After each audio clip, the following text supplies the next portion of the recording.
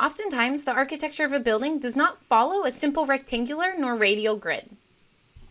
A quick and easy way to handle these scenarios within RISAFloor is to import the building geometry and grid system as a DXF underlay.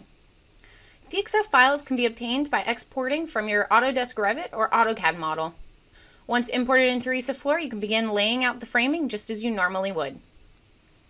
So to demonstrate this, I'm going to go ahead and start us with a blank RISAFloor model. We're going to go ahead and create our floor plan. So the first thing I'm going to do is I'm going to give this a label. We'll just call it roof. This is going to be a single story structure there. Beam supported floor.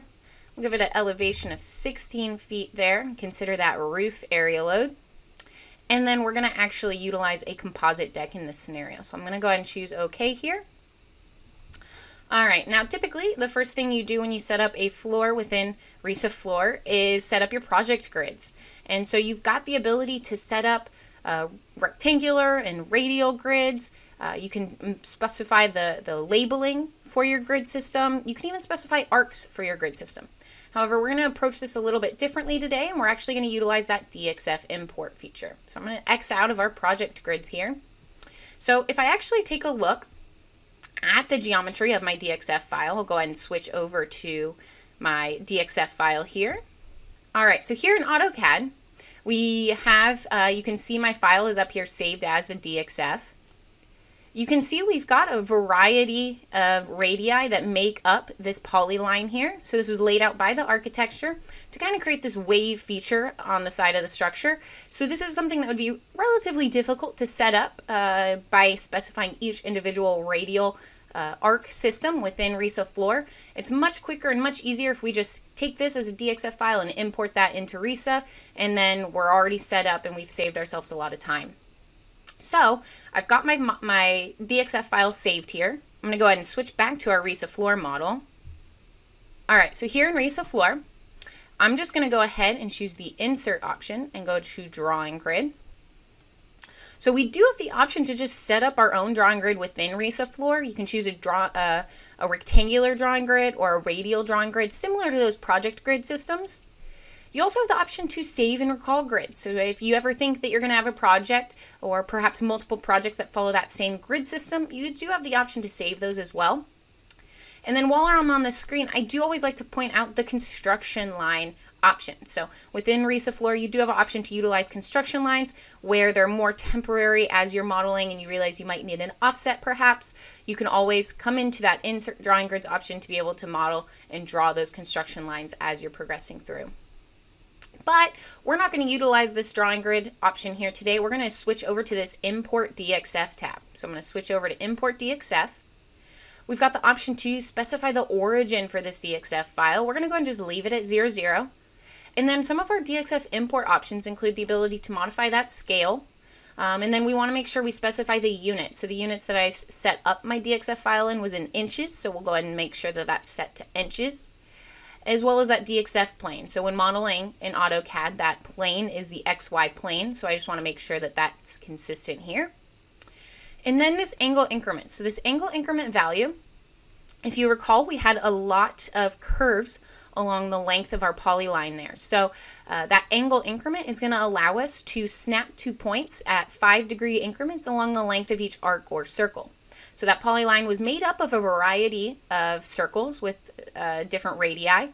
So that angle increment is going to be specific to each of those arcs and circles, but nevertheless, that's going to allow us to snap to points along the length of that, which you'll see why we'll need that here in a little bit.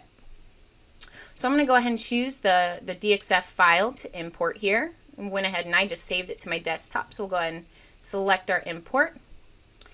Here we actually do have the option, if you've got a huge DXF file and you only need to import some of the layers, you do have an option to select a few of the layers rather than all of them. You do also have the option, if I select this gray box here, you can change the color if you need to differentiate between the different lines within the DXF file that you're importing. So you do have that option available to you. I'm going to go and just choose cancel, select done. There we have it. We've already got our grid line system already set up. So there was very minimal effort on our end in being able to model this grid system. We basically just took it right from architecture, plopped it into our model, and now we can go ahead and begin drawing columns, just as we normally would. So I'm going to go ahead and come up here to my column, and I'm just going to go ahead and just import some standard wide flange gravity columns. I can change the framing to lateral, maybe rotate them later if I need to. But if I zoom in here, we can see we've got some rectangular grids as well as our curved grid. So we know in general we're probably going to want to stick a column maybe at our intersections where our curve intersects our rectangular grids. And then we'll come over here, and it looks like our rectangular grid doesn't perfectly align with our curve, so maybe we'll want to stick a column in line with our horizontal grid there. But as you can see, this column and this column, I'm not going to want to necessarily frame a straight member to it. Perhaps I could and then maybe cantilever out to accommodate this edge. Or, as you can see, if I hover my pencil over the length of this curve here, you can see that I've got a few different options and snap points available to me to be able to add additional columns along the length of this curve. And that's that 5-degree increment that I was talking about when we initially set this up. So I can go ahead and just choose a few options along the length here of my curve. So it's really going to allow me to accommodate that curve a little bit more easily. So then you even, if you wanted to, we could probably change these to either HSS members, maybe they're round or rectangular, to really kind of even that out, and they'd be a lot smaller if we're going to end up having a lot more columns close together like that. But in general, you then do have the option to obviously just box around and start modeling some columns like you normally would. Obviously, you'd want to include some at grid intersections. Perhaps in some instances, maybe you cantilever out. So that's a really quick way you can accommodate complex building geometry within RISAFloor. For more information, visit risa.com.